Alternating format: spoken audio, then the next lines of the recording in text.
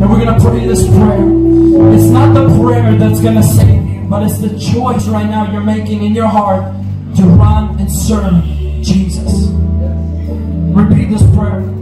Say, Lord Jesus. Lord Jesus. I thank you that you died on the cross for a sinner like me, for a broken person, a sinful person, an evil person like me.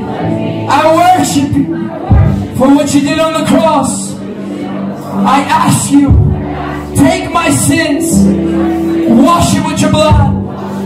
Take my heart, make it new. Take my evil, deliver me from it. I ask you, be my Lord and be my Savior. And from tonight on, I promise, say loud, say, I promise to serve you